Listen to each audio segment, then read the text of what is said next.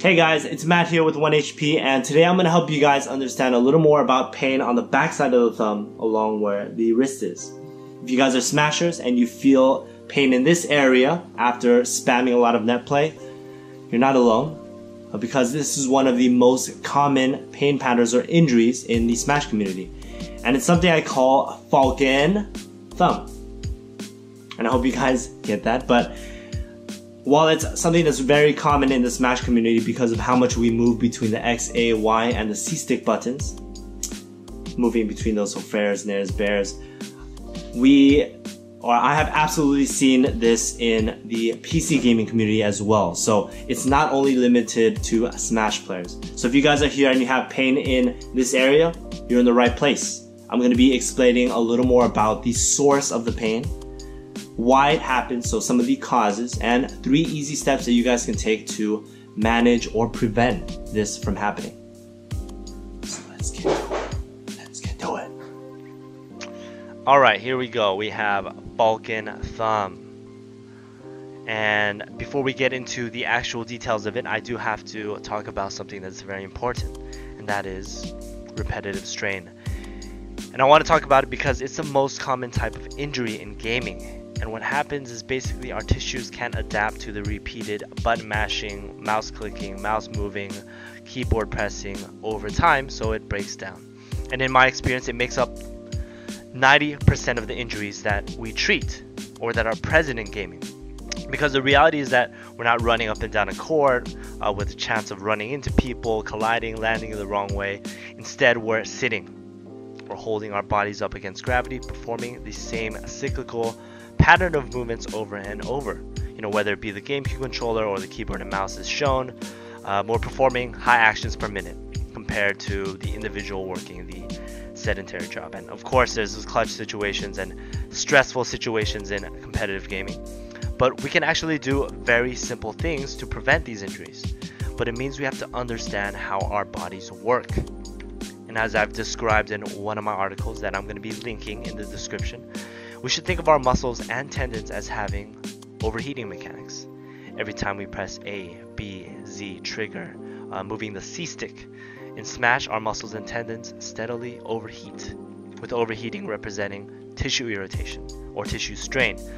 And what's great is that we can do things to reduce the rate at which our muscles or tendons overheat, like better posture or ergonomics. And on the flip side, we can also do things to have it cool down more quickly. So stretching, massage, ice, kinesio tape, medication, those all act to help it cool down. And what's the most important for us to understand is the size of the meter, right? The size represents the endurance of our muscles and tendons. Our ability to tolerate repeated stresses for long periods of time is associated with endurance. So that basically means we can perform specific exercises that I'm going to be showing you guys later to improve our endurance and basically play for longer with less pain. So I know that blew your guys' mind, but let's finally get into Falcon thumb. So I think the first question we have to answer is, what is Falcon thumb? And the answer is, it is a tendon issue. It's a common but deadly pattern, and it affects the tendons on the thumb side of the wrist. And as I mentioned above, it's an overuse injury of the tendon. We move our thumb back and forth a little too much across these buttons of A, X, and C stick, or A, B, and C stick, to the point of tissue strain, which causes pain. And medically, it's a form of tendinopathy and is closely related to de Quervain's tenosynovitis. But don't worry about that, just worry about the tendinopathy. Pain occurs as we overuse the tendons in our thumb and we move it in the direction of extension. And I'm going to be showing you guys, so here I am. The extension is when you move from here to here, move from out. This is flexion, this is extension, moving out, out, out, out.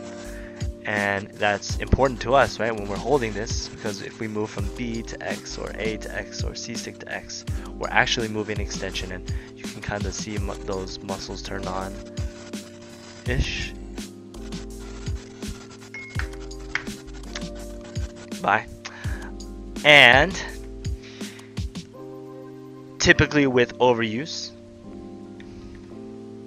tendons often thicken and have a local inflammatory response, which can cause the protective sheath that surrounds it to rub against the sheath of others that are close to it, and that can create a little more inflammation and pain in this area. So to help you guys understand a little more about the source of the pain, I want to show you guys where they're at. It's two of the muscles there, right here, the extensor pollicis brevis and extensor pollicis longus.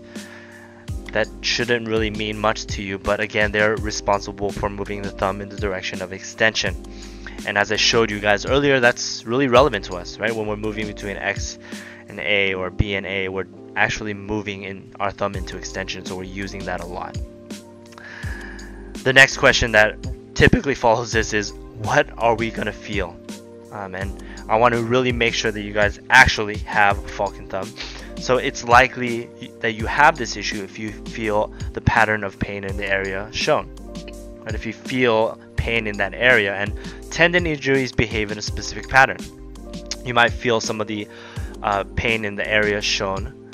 You might feel pain, tenderness, warmth, aching, and sometimes a little sharp, but it's typically after the injury or several hours into the activity. So recently, one of the pros that I worked with told me, yeah, roughly around 2 to 3 hours into play, I start to feel a little bit of warmth. I feel a little bit of achiness there. And he also told me you might feel that it gets better during play, right? But it's always worse for hours and days after the activity. And typically with tendon injuries, you also feel it after, or you also feel stiffness in the morning. So another way you guys can confirm that you guys have this issue is, it's a special test we do in the clinic, but if you grab your thumb with the rest of your fingers and bend the wrist down towards the ground, oof, you might feel it a little bit there. But it provides us with a higher index of suspicion for this type of injury. So you guys can perform that test, and again, you grab it, boom, bring your wrist down, you can keep your elbow straight, and you should feel your pain there. Yeah, and while it's rare, you might feel some burning or numbness, although it shouldn't last long. So there are 4 big reasons why Falcon thumb or thumb pain in gaming occurs, and one of the most common reasons for not only Falcon thumb but most injuries in gaming is purely related to how long we play, so our lifestyle. Are we playing for 6 hours on end without taking rest or breaks, or are we stretching in between some of our downtime within games after we die or during loading times? Basically, are we giving our muscles and tendons a chance to cool down, as I mentioned earlier? So when it's not one of these reasons, it's due to actual physical limitations of our bodies. So things like mobility and endurance are often contributing factors to pain in the thumb. And what I mean by mobility is that if we don't have as much motion on our thumb in flexion, also known as moving our thumb towards the base of the pinky, when we have to perform movements in our thumb that are relatively far, so from X to the C stick for like a fair or dare, it places extra stress on that tendon, and that causes to break down more easily. So let me show you guys a little bit again. Basically, when you guys have to extend or reach a little far for a flick, for a fair or bear, if you don't have as much motion in this direction, it puts a little extra stress on those tendons, and that causes it to fatigue and eventually break down or get irritated more quickly. So in addition to that, when we don't have as much endurance with those muscles, those specific muscles that move in extension, too much stress gets placed on the tendon, and again, it breaks down or becomes irritated.